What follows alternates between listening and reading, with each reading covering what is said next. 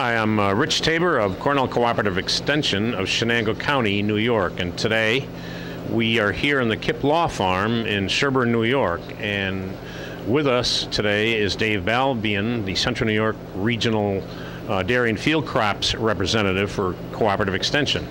And today we're going to be looking at some issues of cow comfort, and cow comfort has been determined to be one of the a very important contributor to making more profitable returns from dairy cows.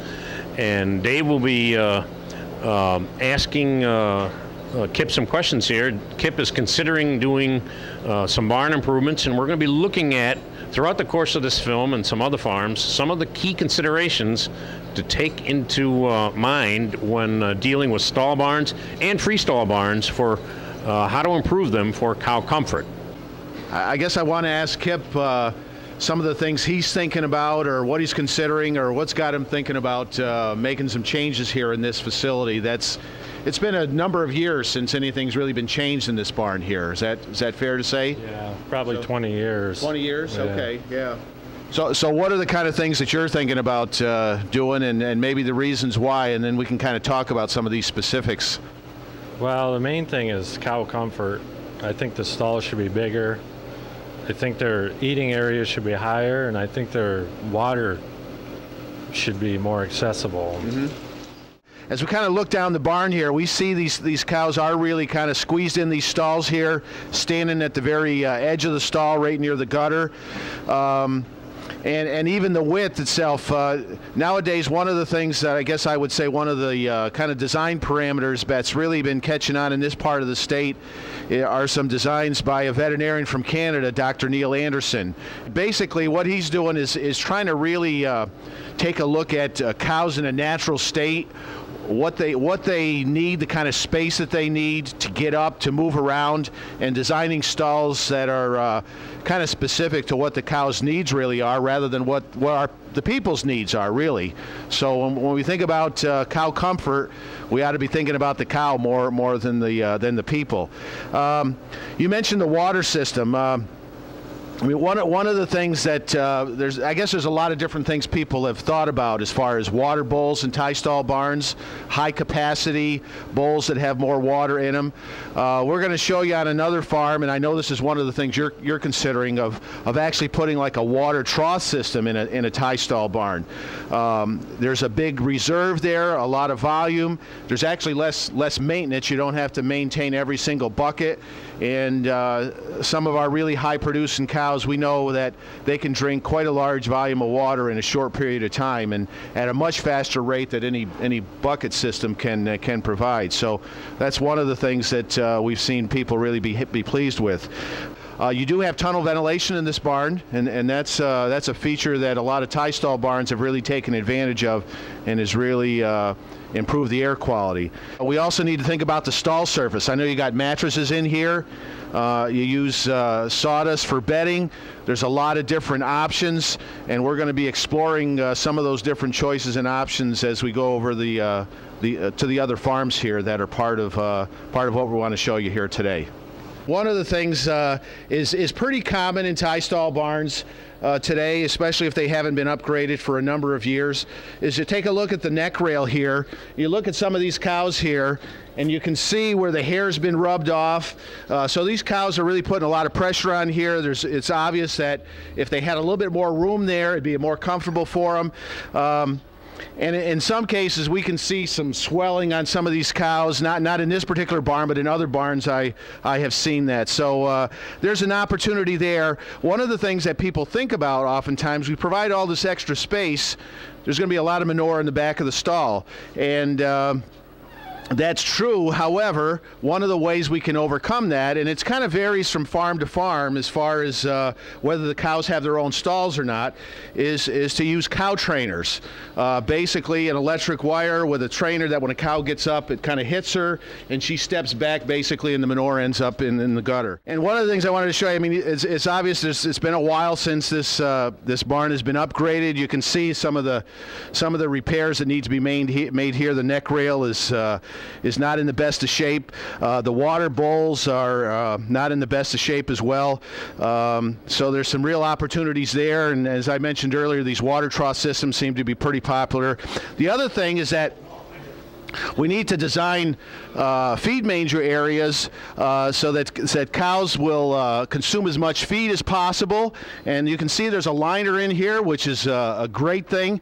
However, with the cost of feed today, one of the things that's happening here is that some of this feed is ending up into the stall area. So we're losing some expensive feed here. So not only cow comfort, but thinking about economics of feeding and minimizing our feed losses and stuff. So there's a lot of things that Kip, I know, is thinking about here, and so we'll see where things go and the kind of decisions he makes going down the road here in the future. Here we are at the farm of Phil and Lisa Proskin in Sherburne, New York, and they have gone through a barn upgrade, and we're going to be talking about some of the components that we touched upon over at Kip's here and see what it looks like after an improvement job has been accomplished.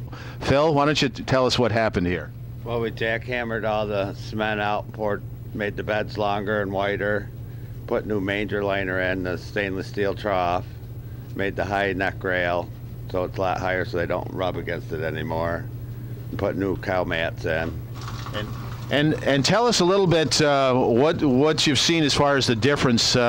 I know earlier today, and we weren't here at that time, you said all the cows were laying down, the whole bunch of them and stuff. I mean, how does that compare to what you had seen before with the old stalls? Before, you just see a few here and there laying down. Now, when you come out between 8 and 9 in the morning, every cow is laying down, but maybe one or two. Yeah. And that, I'll tell you, over the long haul, the research shows that really makes a difference. We're going to talk a little bit more later about resting requirements and some of the research and what's that's shown us from a standpoint of how it affects milk productivity. And when these cows are all laying down, that tells you that, as long as they've got plenty of feed and water and they're filled up, they're laying down, they're chewing their cud, they're making milk, and that's what you're really looking for. So, and you can see these stalls here have a lot more space. And we're going to go around in the front here and show you some of the features in the front here as far as the rail, how much more room the cows have got, the stainless steel liner, the manger liner, the new water buckets, and everything from the other side here. All right, so here we are in Phil and Lisa's barn back in the front here, and you can see all the additional space these cows have got here. The stalls are longer, wider, a lot more comfortable. The rail is much higher here. And we're gonna also take a look at a section of the barn where the rail isn't as high, so you'll be able to see the difference. Also, the stainless steel liner that got put in when this got remodeled, the water buckets back in here, and these here are high capacity buckets. We're gonna go to another farm where they actually put a trough system in. So those are some of the options to think about from a standpoint of making it a little bit more comfortable and easier for these cows to make milk for us. Okay, and here we are at the other side of the barn here at the other end, and one of the things we wanted to show you here is a difference. This is the same kind of stall design, but because of a feed elevator and being able to get a feed cart into this section of the barn, this area down here had to be at a lower level, kind of similar to the way it was before. And so you can see the difference here. And if we come down here, one of the things we can see is that here's a cow right here that you can see kind of that classic, her hair all rubbed off and stuff from rubbing against the bar here. So certainly this is much improved to what it was before, but because of some of the limitations of the old barn here, this section had to be done that way. And I know you put some of the smaller, I get Phil in the picture here, you put some of the smaller cows down here, I guess, don't you? Yeah, most of the time. So they're a little bit more adapted to it. All right, here we are at the farm of Bob and Alex Tumalowitz, just outside of Norwich in Chenango County, New York, and we're going to be looking at some very nice additions to cow comfort that they have done in the last few years here, and Dave Balbian here is going to be elaborating on some of these concepts. So, Dave? He talked, and we possibly wanted to get the addition going. So then we waited. He said so many years when I want to milk so many years and pretend like I'm paying you and we're going to get cows. So we were buying cows, Addition came, so we've been milking in this addition going on third winter, which would be 2.5 years now. So so how many stalls did this addition add to the barn here? 24. 24 extra stalls. So that gives you how many total in the barn here now? Full barn is 80. It's 80? 80 cows. 80 cows. Okay.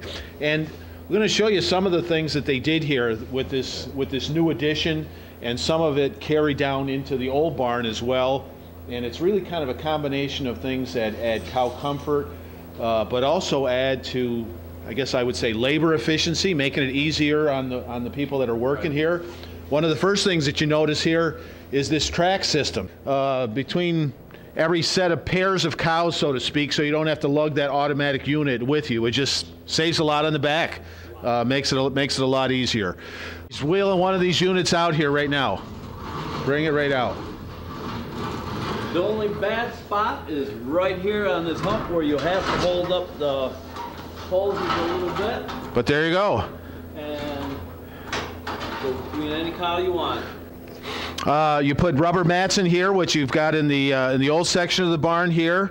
And you look at these cows here, they got good healthy hocks, no bruises, even the hair isn't even rubbed off. The other thing here is this water trough system. Instead of having to maintain a bucket for every 2 cows or every cow, depending on the kind of system you have, you got one float for how many cows? This whole section here. And I guess I have had many people that have told me, I don't know if you would say that or not, but a high producing cow, when she wants to drink a lot of water, there's a big reservoir of water here, so she can drink it, and there's nothing that's impinging on her ability to consume as much as she wants. The other thing is the tile and the manger here, which you've got through the entire barn all the way down. These concrete floors over time, because of the acid that's in the feed, the corn, especially if a farm is feeding fermented feed, and the saliva from the cows basically kind of eats all the cement out, and you end up with all these rough stones. And then you've got basically kind of rotten feed in there, and that certainly makes a difference as far as feed intake. So really a much better environment for the cows. Instead of solid walls here, these are insulated curtains. So there's a little bit of opening here. They're opening them now. But in the summertime, when the cows are in here, these sidewalls can be completely open. So just taking advantage of any natural ventilation and air movement really helps the air quality in here and stuff. Keeps it a lot cooler in the summertime, I'm assuming. Oh, much. Just a tremendous improvement.